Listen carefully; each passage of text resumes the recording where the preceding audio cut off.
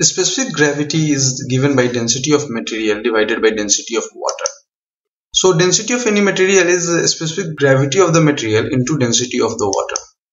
Thus the density of mercury is 13.6 into 10 to the power 3 kg per meter cube, which is 13.6 gram per cc in CGS units.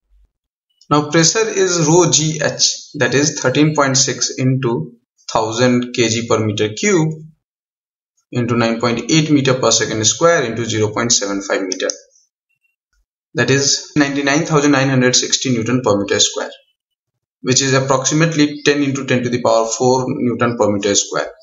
In CGS unit, density of mercury is 13.6 gram per centimeter cube and acceleration due to gravity is 980 centimeter per second square and height is 75 centimeter. Multiplying it, we get 9,99,600 dyne per centimeter square, which is approximately 10 into 10 to the power 5 dyne per centimeter square.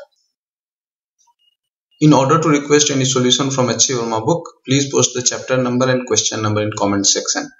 Subscribe the channel for further updates. Thank you for watching.